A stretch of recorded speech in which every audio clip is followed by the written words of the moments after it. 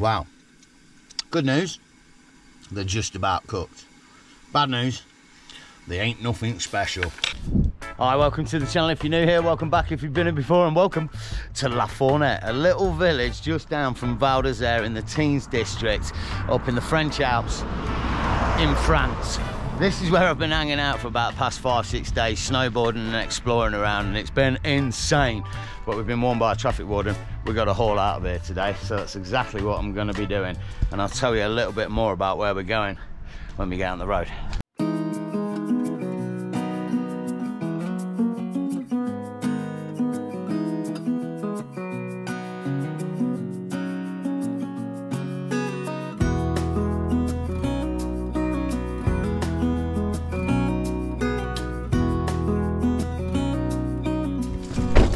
I've been over here in the French Alps for about the past 6 weeks. I came over to try and find good snowy conditions for some great snowboarding, and in all honesty, I've probably done about 14 days and about 4 of them have been good conditions. It's basically just been really hot all the time, and for the past 2 seasons this area, or the whole of Europe and the Alps, has had crap snow.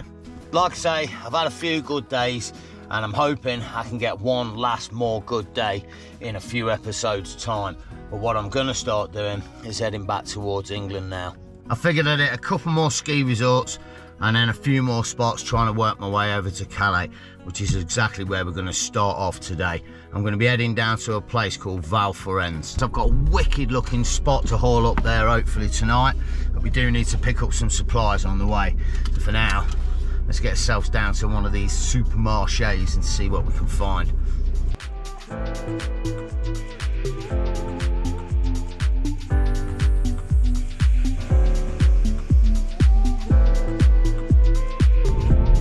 Right, check this out on the left. I'm not going to stop, but little parking space. And here on the right.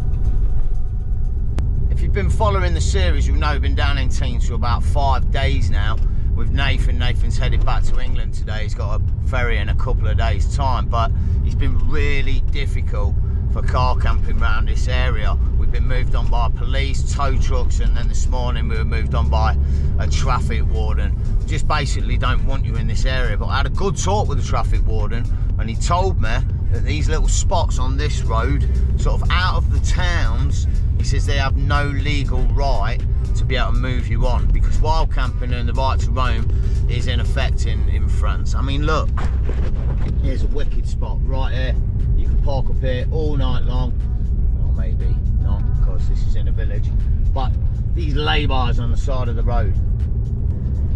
Obviously the thing with it is, if it had been a really heavy snowy winter this year, then you're stuck up on here on the side of the road somewhere waiting for the snowplow to clear the road. But hey ho, you could get free parking and be up here for a few weeks with no bother. I'm trying to scope it out.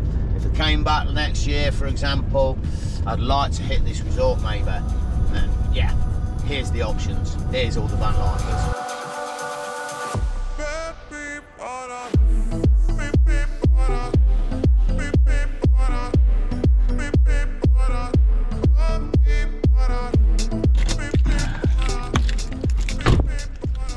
Oh well, we've got choices here then. We've got the Intermarché, and then we've also got the Super U, or Super U, I don't know. I think I'm going to try the Super U. I think it's a bit cheaper. We'll find out.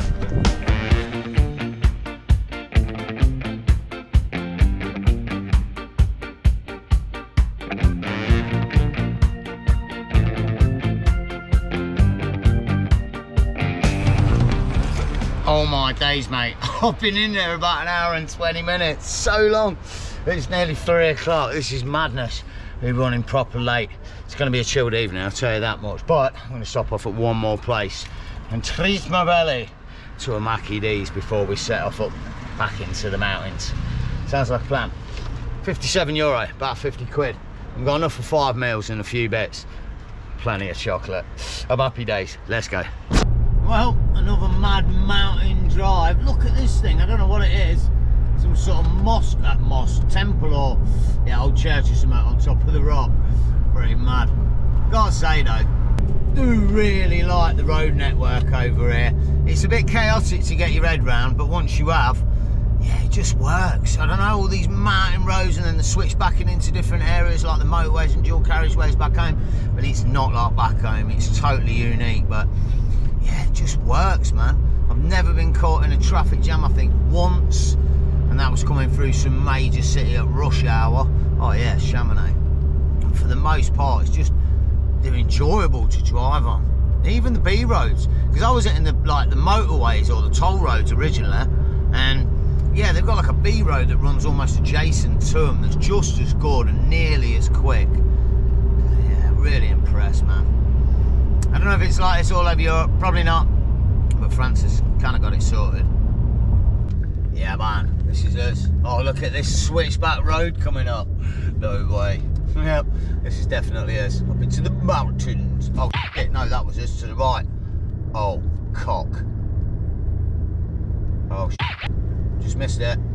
Going the wrong way. Good news. Sat-nav seems to have found an alternate route. We're about 40 minutes away. Next up, Les Belleville. The Three Valleys, man. Let's see how green it is.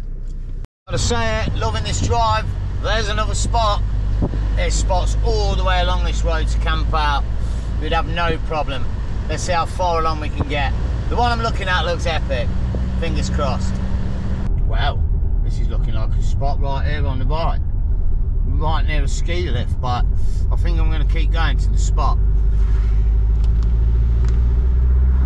More spots here. Honestly, don't know if you got to pay or not.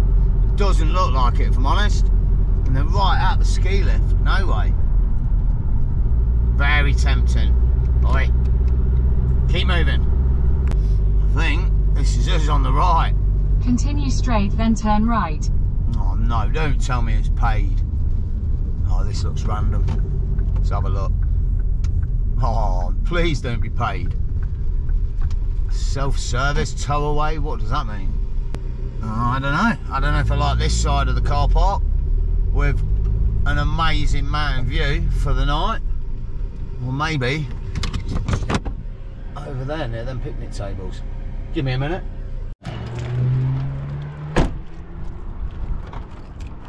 Let's have a peruse. I have actually just had a word with somebody over here. I was wondering what these signs are all about down here, and apparently it just means don't park over here because, yeah, that's where they park the big truck that clears the road. Not that I think it will need clearing at a minute, but be alright. I've had a little look around actually already. I'll tell you what, this guy with the van, prime spot, perfectly flat, and been there a while, but check out the views from the back. Wicked, mate. You can see straight onto the slopes, and it actually looks pretty good conditions. No idea where you ski down to, and then it goes all the way down there as well, up and across. Val Thorens is down the way where all the big snow is, but I'm not sure. I was just thinking about it. I don't think I'm going to snowboard tomorrow. I think I'm going to explore the area, maybe do a couple of hikes. We could be here for a couple of days. It's only Wednesday today. I guess I'm just going to piece it together as I go along, to be honest. But I need to prioritise first and get the kettle on. Wow, I've got to say it, I'm really liking this area, mate. Not just this spot, the whole area. It feels a lot more welcoming for van life, if you know what I mean. Just driving in and seeing all the vans parked up in all the villages. Even this little village just over the way, I have no idea what it's called. It looks like there's a spot up there within spitting distance of a lift. There's about at least 10 vans parked up. There's a dude up the way here, and there's another van pulled in earlier as well. That teens area, in all honesty, was an absolute ruddy nightmare. They just didn't want you there. I think if you were looking for a place where you could spend a whole season and have all your amenities and everything on hand with 600 kilometres a piece, yeah, first impressions are good of this place. You got to think we're in Les Belleville, or just on the edge of it, but that's the area, Belleville. So that's the bottom of the Three Valleys, like I've said, and you're right on the edge of it as well. So you've got 600 kilometres that way, and another 3 kilometres, you've got 150 kilometres that way. 750 kilometres a piece. for about 3 or 4 months of the season. Not a bad future prospect, Phil. Just saying. And look, I'll hold my hands up. Now we're going for food. I had wanted to do some more authentic meals on this trip, but finding ingredients in a foreign land, in a foreign shop, it just hasn't been easy. I'd look for frog legs and I looked for snails and I didn't get them. So I've just tried to do the best I can to feed myself and not starve. And I've got to be honest, them bloody ready meals are really good. Really easy. But we have got a pretty good set of ingredients for the next few days and episodes. Starting with, oh mate, well, tonight anyway. Yeah, cordon bleu. It's French, isn't it? It's this cordon bleu. This thing, look at this bad boy. Oh my days, what is it?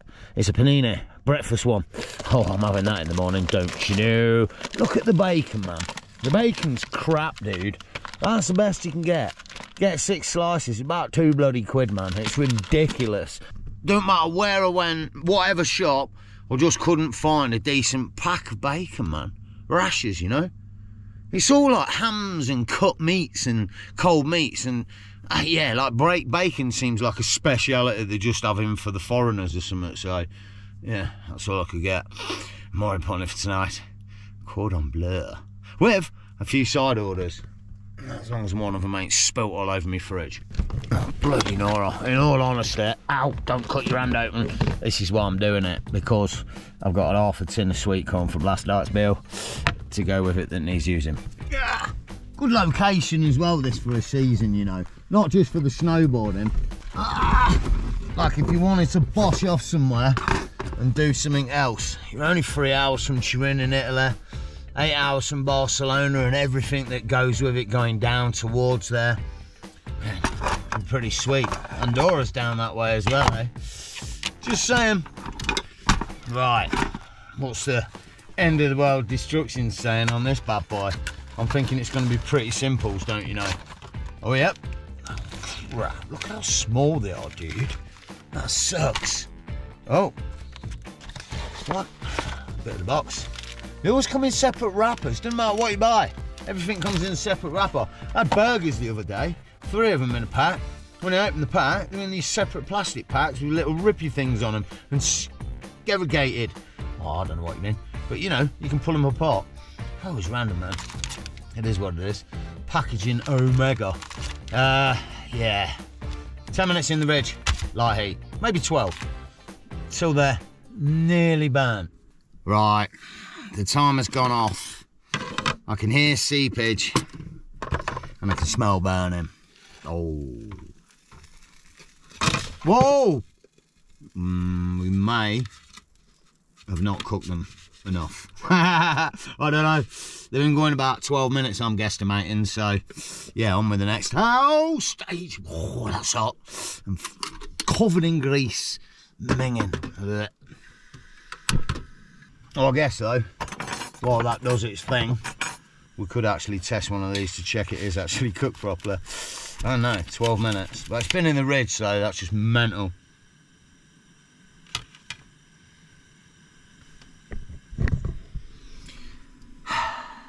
Drippy cheese in there, isn't there? So close to being on my bedclothes. So close. Damn you. Bloody... Oh! Now it's on the carpet. Fantastic. It's weird. It's like a plasticky cheese. I don't even know that's cheese. Oh, it is. Ugh. Wow. Good news. They're just about cooked. Bad news. They ain't nothing special. Whoa. I'll tell you that much. But with the remains of the sweet corn and some really, really nasty mashed potato. Powder stuff, found it in a box. Oof, we should not, really is rank. But yeah, that's tonight's meal. And I think I'm going to munch it. Try and get a good signal and watch something. Not sweat to death. And I'll catch you in the morning.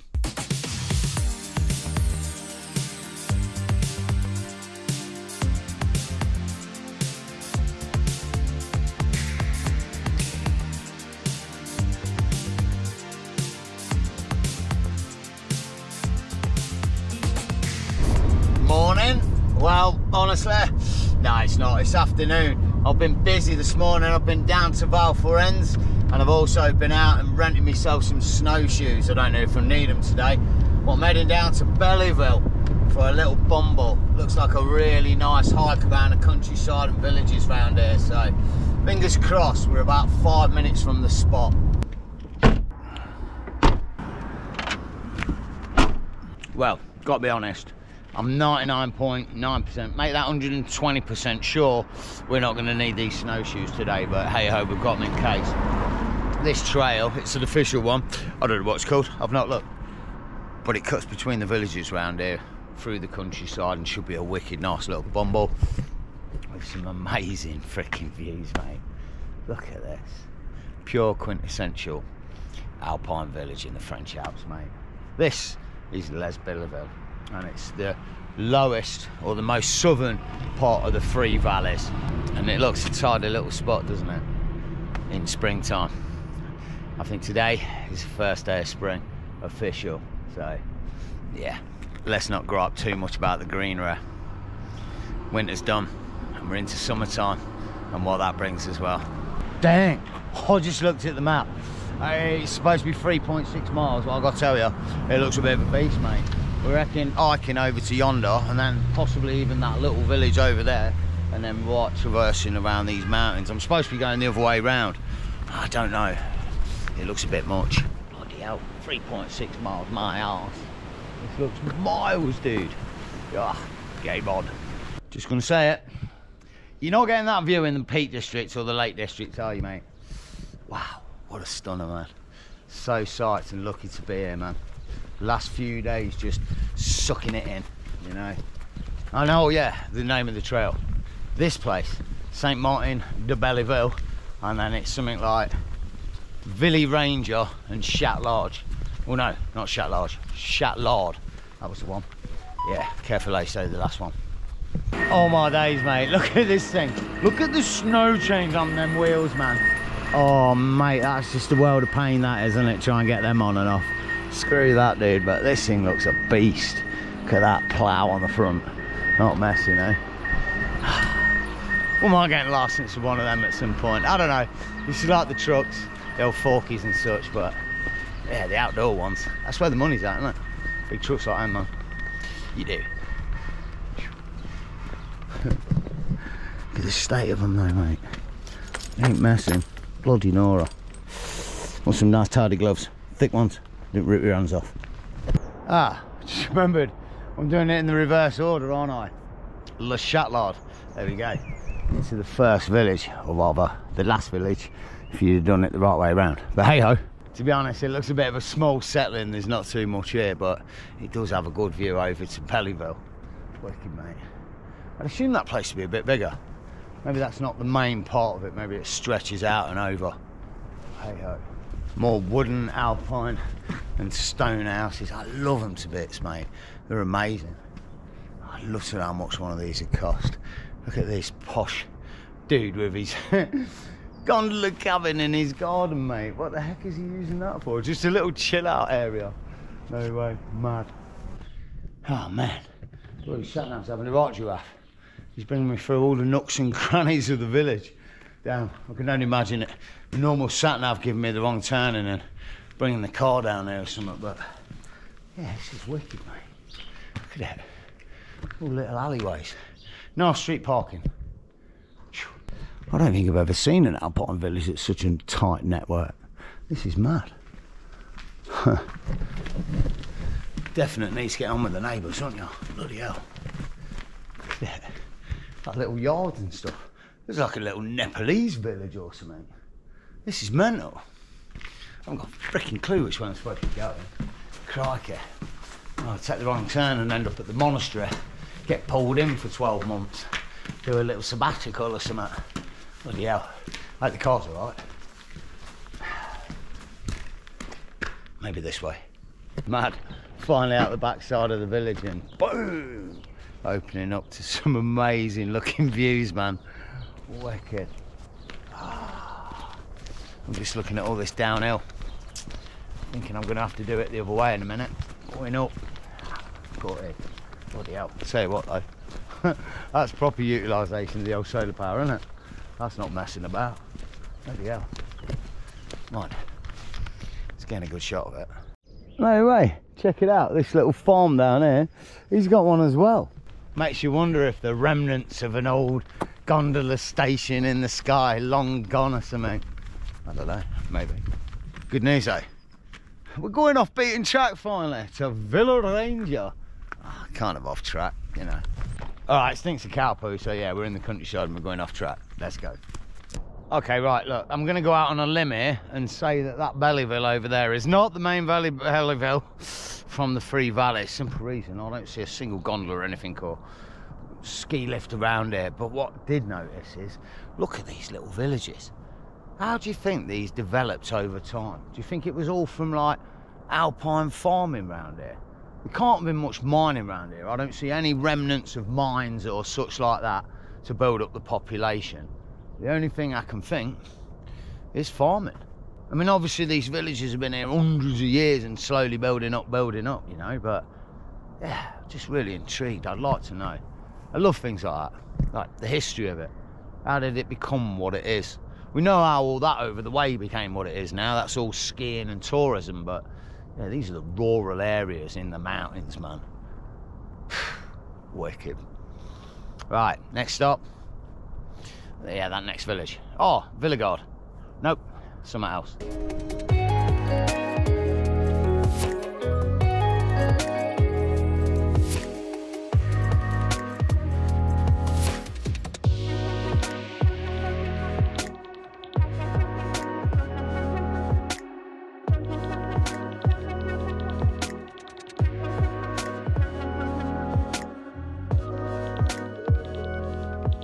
Well, gotta say it, this is nice. Loving it, mate. Away from all the villages, just on a track. Ah, mate, pure nature all around. No one else. Man, I'm gagging to get back here in the summer and do some mad hikes. Away from it all and up into the peaks. I just wish I had a little bit more time now for it.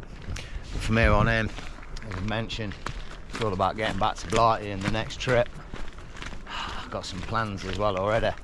Oh. We're like fighting between two angles from both ends of the spectrum.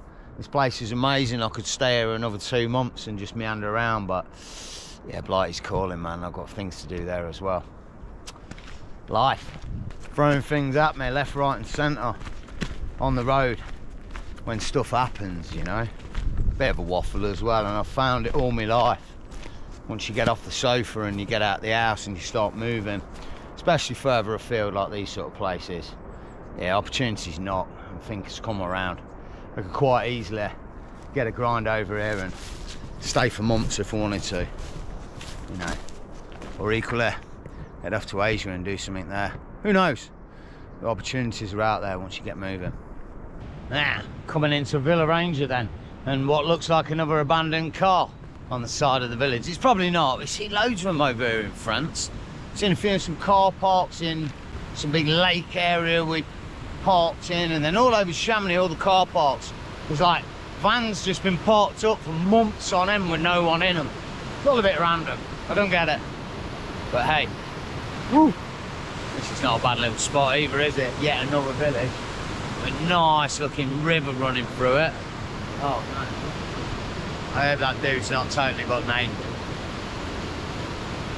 Moving on. Well, gotta say it, first impressions, oh, just bit me lip. But yeah, not that great. It's not as nice as all the other villages around here, is it? It looks a little bit beshaggled, if I'm honest. But, yeah, still nice, but not as nice. Let's keep it PC. Oh, wow. Seriously. That trail coming up from that village, absolute beast, and it just keeps on going, but it does cut off a lot of the road sort of network, or I don't know, it's like a dirt track, but this is even more of a dirt track. Nice though, through the woodland, sweat me bloody chunga off mine. So hot today, all uphill in one fell swoop, 900 foot. Ah, chuff.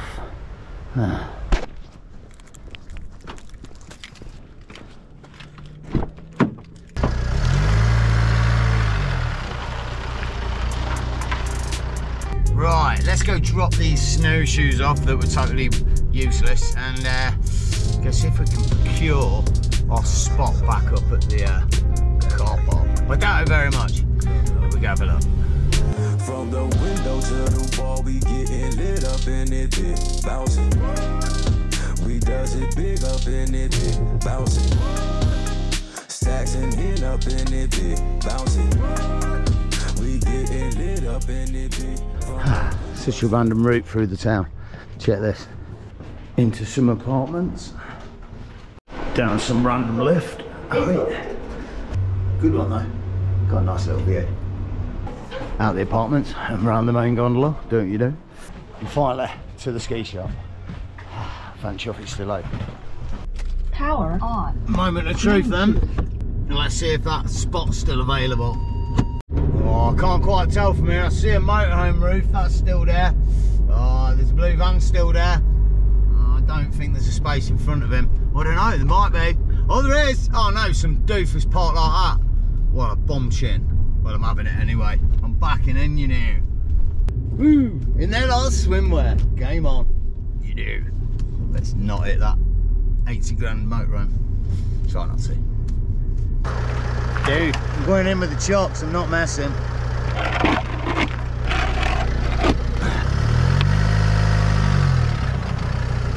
Boom time. Setting up shop for a couple of days, don't you know?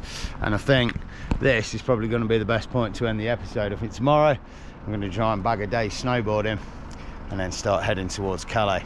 Must remember to put the ferry ticket first. If you've enjoyed this one, all the good stuff, hit the like button, subscribe to keep up the series.